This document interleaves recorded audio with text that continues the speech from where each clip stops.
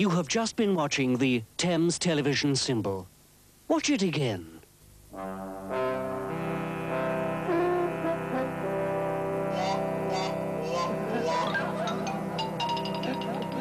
Yes, it's a symbol we all hold close to our hearts.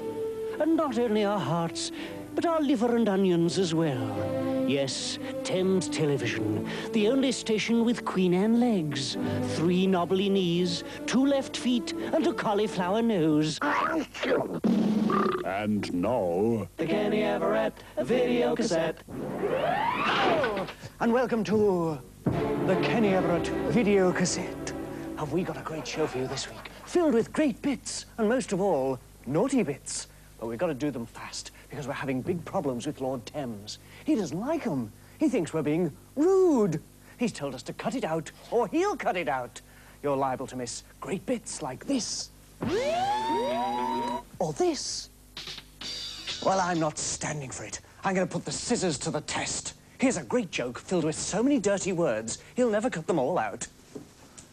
This man went into a house for a and this girl said, me. And he said, I suppose a out of the question.